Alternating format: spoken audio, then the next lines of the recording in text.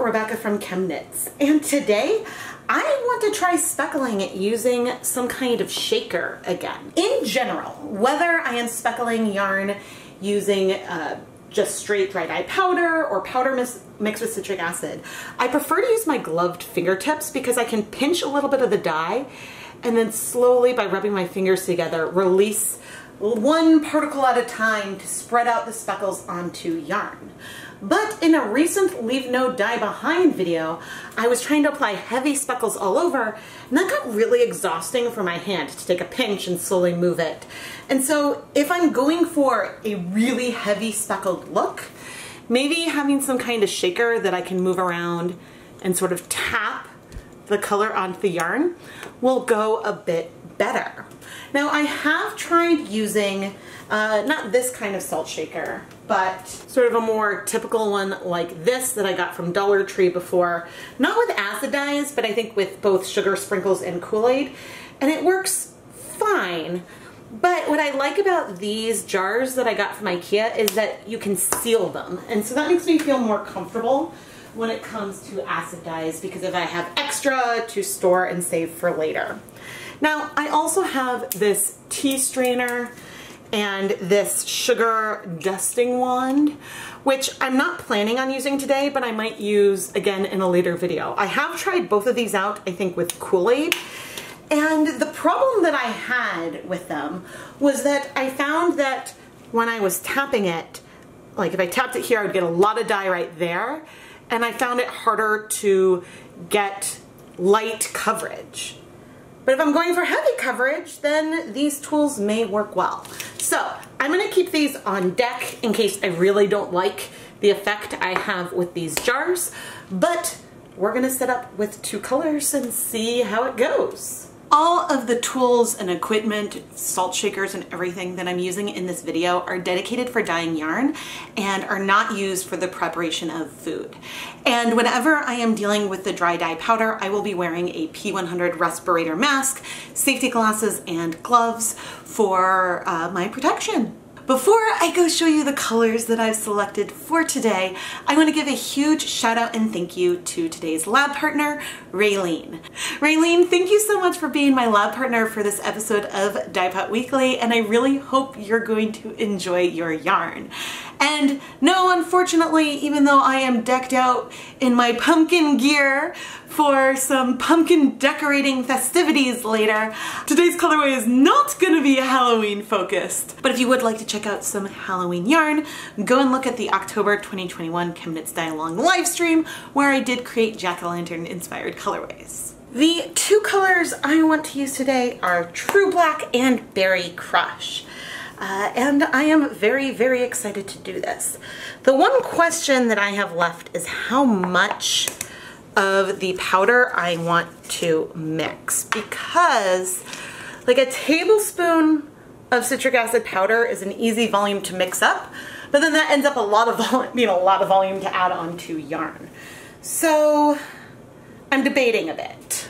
There are other powders that you can use to dilute your acid dyes. I'm adding, I think, 1 teaspoon of citric acid powder to each jar. The one thing I will say is that I have found that using citric acid gives you the sharpest speckles.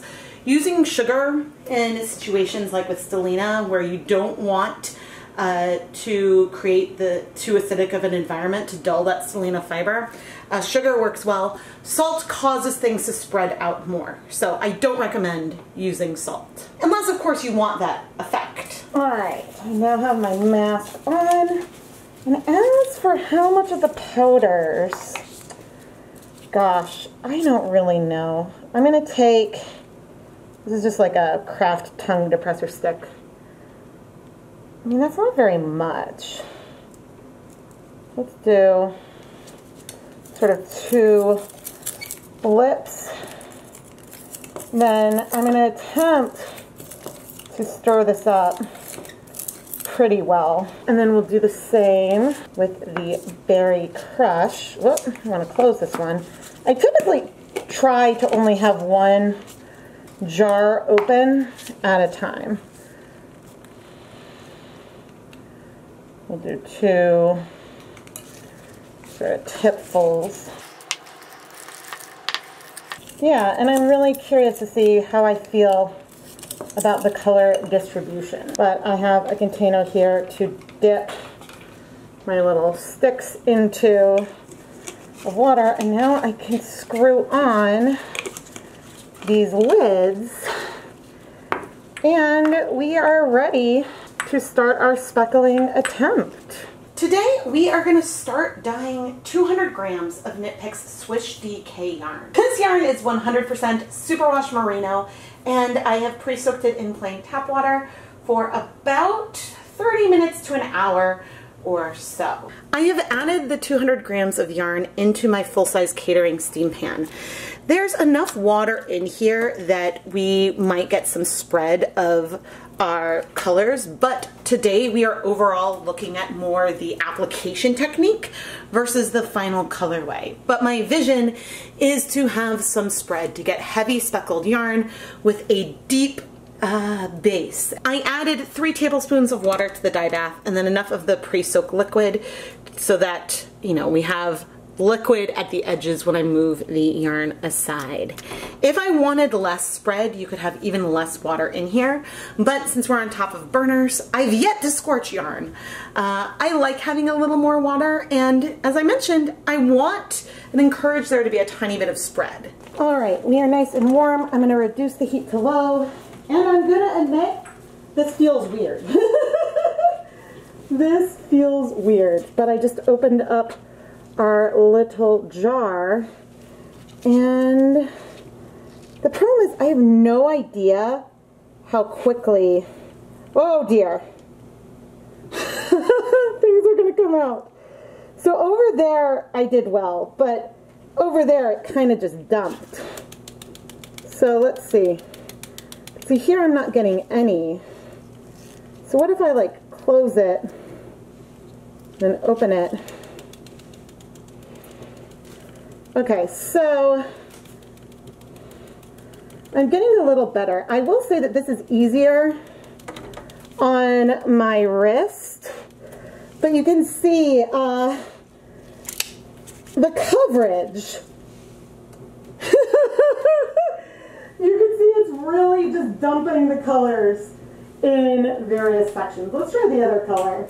Now, okay, maybe I'll cover it with my finger to get some dye over there. And then see, I mean, okay, now with the pink, I'm able to like sprinkle it on a little bit better.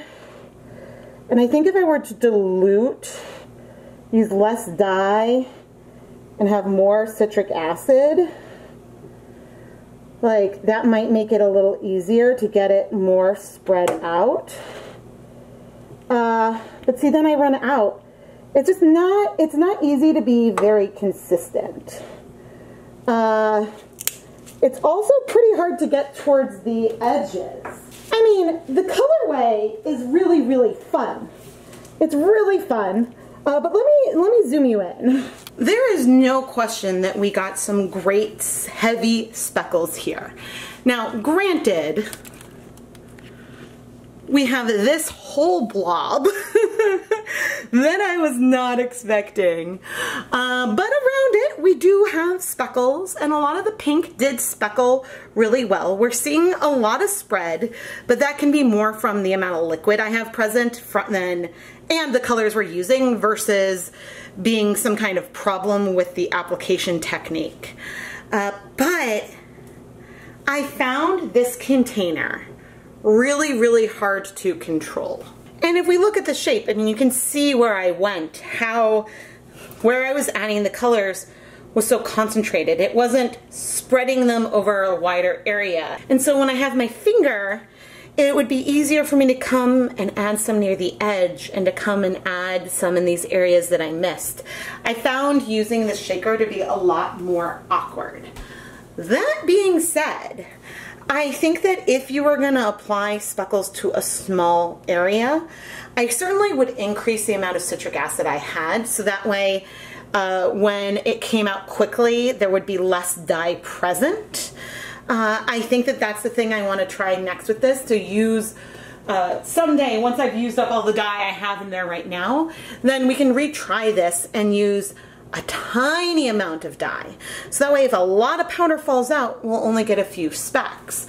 And that might work better than what we have here. Which of course isn't to say that we're not creating a really fun, heavy speckled colorway here. We are. It just, I can tell from this just like one attempt that for me, the control over it isn't my favorite. But I do enjoy the colors and I'm excited to go a bit bigger, to flip the yarn, add more color, and really get this heavy speckled appearance on the yarn. And who knows, maybe by the end I'll change my mind because I'll like the results that much more. I think I'm going to just wait 5 minutes before we flip, but so I'll hop in front of the camera and chat more. Citric acid comes with different sized crystals, so that is something else that could make a difference. And I do have, the citric acid I'm using here today is like a food grade one. I would say that the size of the crystals is similar to that of salt or just table white sugar. But I think that if I was going to use some citric acid crystals that were larger, then it would be easier for fewer to fall out at a time and you could get potentially I guess, better distribution coming out of the jars. The dusting ones I have would probably work really well, but my concern with the whole size there is that I'm afraid things will sort of continuously fall out because unlike powdered sugar, which sort of sticks to itself until you tap it, I'm afraid that the citric acid would just pour straight on it and sort of dump the dye in a spot like I did at first with the black until I got a good handle on it. Which brings me to another point. I got better as time went on. The first time I tried to add some of the black, it dumped really heavy. So I think just like I figured out over time how much to pinch with my fingers, I could figure out how to do this better as well. Just right now I feel like a puppy trying to walk for the first time. I feel awkward. And I mean, I'm glad I'm trying something new. I'm really glad I'm giving this a shot, especially because this has been requested and suggested. I just know that for me, with my fingers, I have more control. But I have been having issues lately with a repetitive stress injury in my wrist, which then results in some pain in my elbow because I'm favoring the wrist a little bit. And so trying to come up with alternative ways to do things that maybe would allow me to remove some pressure from my joints at times is something that I am very interested in exploring. So if you want to see me try those dusting ones in another video, I will give that a shot. I probably will need to keep them in a cup so that way I don't like spread powder all over my kitchen. Or maybe I could try it on a countertop technique and then steam set. That might work as well. And I am willing to try out using more citric acid and less dye than I added this time in these shakers again in the future. So if you want to see it all or some specific twist, let me know down below. But I'm not going to give up on this yet, even though right now it's not my favorite.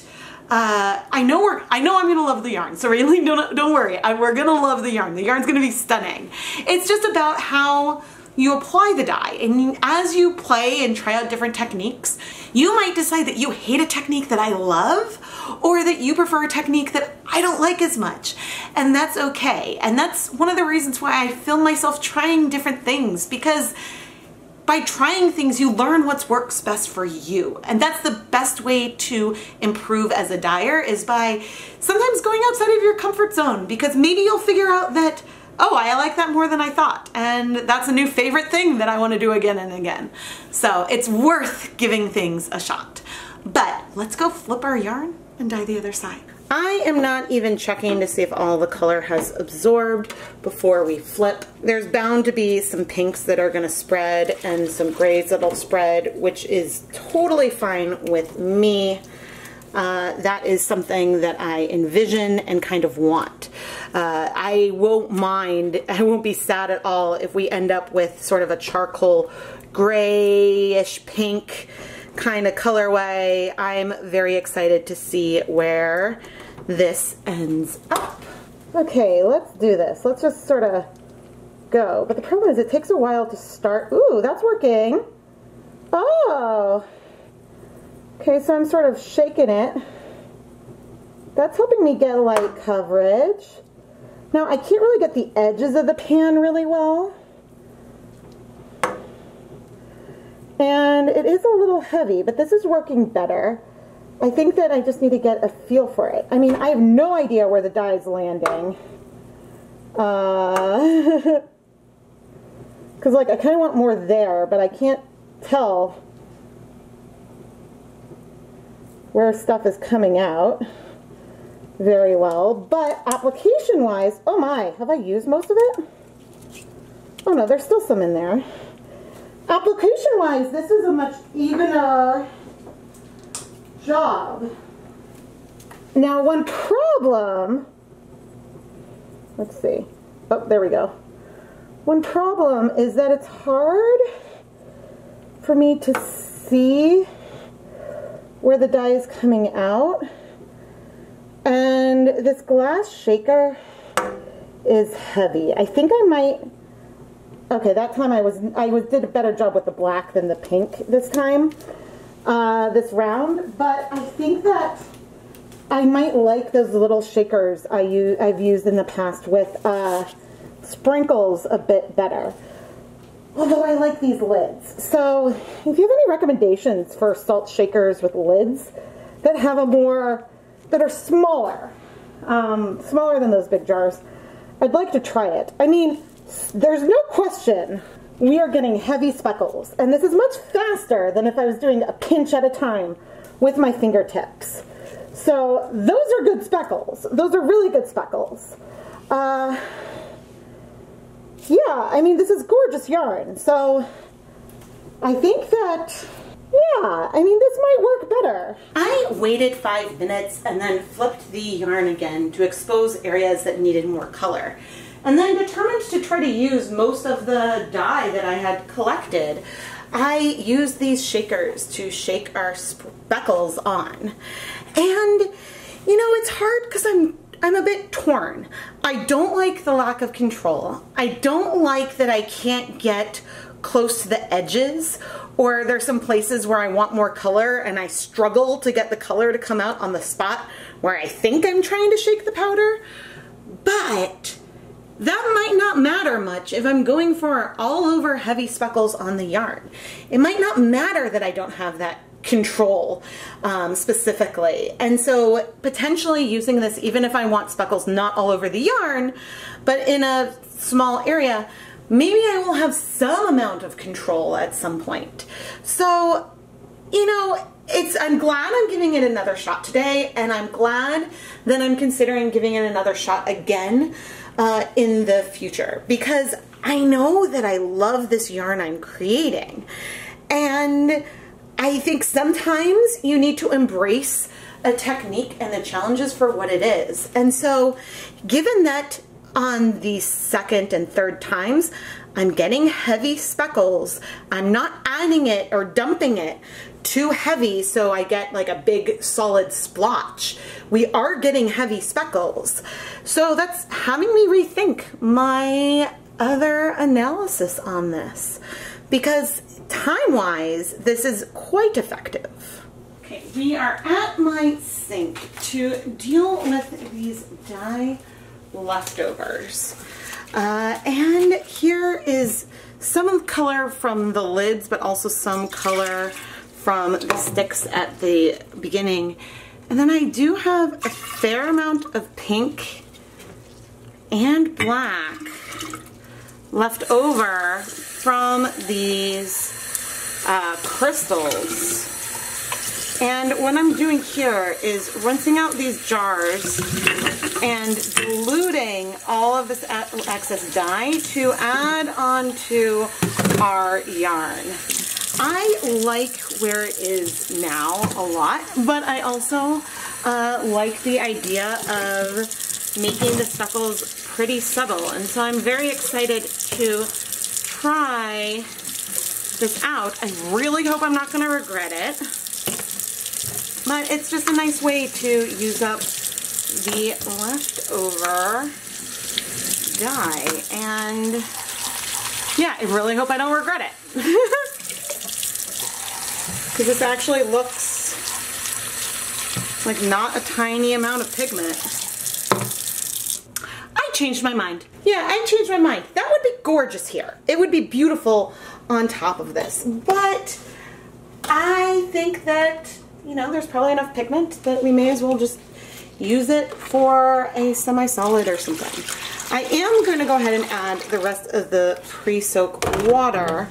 We did add a lot of acid in here with the citric acid crystals, and we are going to heat this for 30 minutes. I'll probably move it to the other side of the stove, and then we'll come and we'll dye with the rest of that dye that we saved. I'm feeling sparkly today, so let's dye some wool to dye for shimmer fingering. This yarn is 90% Superwash merino, 10% lurex. And the lurex should not dull from exposure to more acid, which we have from that citric acid we mixed in.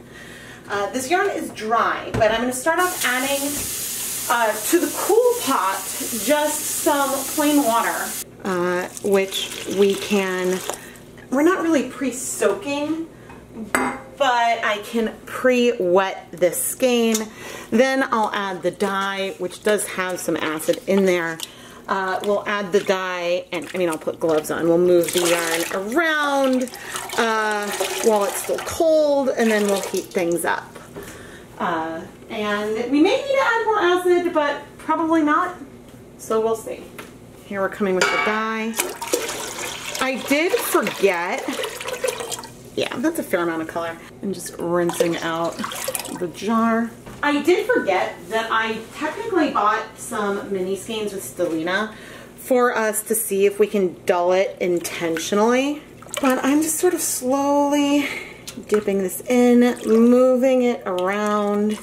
And already, just from the color of the yarn is soaking up in the liquid, I'm glad that I decided to not do this on our speckled skein. I think that this would just reduce the brightness that we see. And I think that this purpley color with the silver lurex is going to be spectacular. So I'm now going to turn on the heat, and we will check back in 20 minutes to see how much color is left. This is a very pretty muted purple color, but I'm definitely glad that I didn't mutify. I think if it was just pink or just black, maybe I would have done it. Ooh, we still have a fair amount of color in here. Let's add some acid. I guess the only citric acid in here was remnant, so like not very much. Okay, that's almost 3 tablespoons of white vinegar. I'm gonna give this, yeah, let's go ahead and go more. I was gonna say I'm gonna wait 10 minutes, but let's just do a splash of vinegar. Now we absolutely should have enough that we should see all of the color strike. And as for our speckled yarn, turning off the heat, I'm surprised how much more the pink spread than the black. But I'm not seeing any color left in the pan, so I'm gonna just leave the yarn in here to cool for a bit. And then I'll remove it to cool completely so we can wash it. It may have been out of focus for that whole clip, I just realized, but the water is clear, the heat is off, and we will come to check in on our sparkle yarn in 10 minutes. 10 minutes have passed, and you can see our pot is nice and hot. This is a beautiful dusty purple. There is a little bit of pigment left in there, not a ton. You know, this purple would have been pretty over the yarn, but it would have removed the black and pink on our speckles. So I am gonna turn off the heat here, leave the yarn in a bit to cool, suck up some residual color, and then once all the yarn has cooled off, we can go wash it. Let's wash all of our yarn and see how we are doing. Man, I really like the way that the purple and black combine to be this sort of dusty mauve color. Now, there is a chance that we might see some bleeding when we add just a bit of some dish soap to our yarn. Sometimes black bleeds like a tiny bit for a rinse, but I'm not really expecting much. Pinks can bleed, blues can bleed, lots of colors can bleed, but I'm not seeing any color bleeding, and we have a fair amount of soap in there. So I'm going to go ahead and rinse out the soap. Then I'm going to put this yarn through my spin dryer and hang it up to dry so we can take a look at the finished yarn. I have been all over the map with how I feel about this technique today. What has not changed is I absolutely love the yarn. The pink spread more than the black, but we have super heavy speckles in both that pink, what was it, Plum Dandy, and our true black all over the yarn. And it worked so well, and I'm very, very happy for that. In fact, there are only a couple of areas, even where things were really, really heavily added, there's only a handful of areas where I feel, okay, I see like a quote splotch versus just super, super dense speckles. So I think that if I were to get containers that fit my hand better, I may as well zoom in while I chat. If I were to say save spice jars and get something that's a little bit lighter on the hand, and so therefore a little less awkward to shake, if I were to practice with this more, this is a better way to get heavy speckles, especially if you want heavy dense speckles on a small patch of yarn. With practice, I think I could get better at it. And it could, say, be easier to store, some acid dyes mixed with citric acid powder if you want to use it at a later date, and be I guess, work better that way for more batches. I think especially if I were to mix, say, like a 1/4 cup of citric acid with dye, you know, get a larger quantity so I'm not dealing with too much, too little, too much, too little. Having the almost empty jar almost did me a disservice in just really preventing me from getting used to using it. Certainly this technique would not work anytime I wanted the speckles to be really lightly distributed or I wanted really firm control. But for times when I have leftovers and I want to just go really heavy and speckle, this is faster than doing it by hand when I'm only pinching a little bit at a time, and it's enabled me to distribute some of the dye a little more spread out than with my pinched fingertips when I'm trying to just go faster and heavier. So there are advantages and disadvantages, but ultimately with any type of dyeing technique, it comes down to your personal preference. And I believe I've already said it in this video, but there may be techniques and ways of doing those techniques that I prefer that you might not enjoy doing yourself, and vice versa, and that is okay. That's part of coming in and playing and figuring out who you are as a dyer and what your vision and your take on adding color to yarn is. And I highly recommend with playing around with a lot of techniques, because you never know what you'll find out that you really love until you try it. Raylene, thank you so much for being my lab partner today. I really love this colorway, even though I have my reservations about the technique. And I really, really hope you're going to enjoy this yarn. If any of you watching from home would like to learn how you can become a lab partner, get yarn dyed in a ChemKnits video, and shout outs in the video, go and check out the listing in the ChemKnits Creations Etsy shop. And if it is sold out, I do have a waiting list to notify when I restock, so feel free to send me a message on Etsy. The listing will be linked down in the video description. Finally, we have this lovely dusty purple from the leftover dye, and I almost put this dye on top of that pink speckled yarn, and I am so glad I didn't. I love the bright pink with pops of black, and while the colorway still would have been beautiful with this purple over it, I think that I might have been a little disappointed. And so sometimes, even though you want to use up all the dye, it's okay to hold it back for another project if you love where you are already. And I'm not sure how easy it is for you to see in this light how sparkly the Lurex still is. I film with light that is pretty diffused, so it's a little harder to see some of the sparkles, but it is shiny and delightful. The contrast between the silver Lurex and our beautiful dusty purple base almost disguises the beautiful variation that we have within the purples. It is very subtle, but still present, and I think would add depth to any project. Now, this Lurex base is super, super fun. I found I don't like this base with tiny speckles because there's already this contrast, this marled feel from the Lurex, and so sometimes speckles get a little bit lost.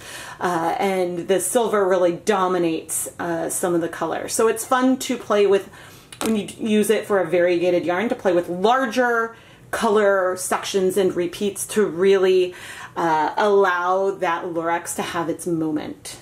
But the subtle colorway is gorgeous too. Raylene, I'd like to thank you one more time for being my lab partner. And to all of you, thank you so much for watching this episode of Dyepot Weekly. I post new videos at least twice a week, and then we have live streams and unboxings and dye-alongs, so please make sure that you are subscribed to the ChemKnits Tutorials YouTube channel, and stay tuned because there's so many other pretty colorways coming up here on the channel and you don't want to miss any of it. Once again, thank you so much for watching.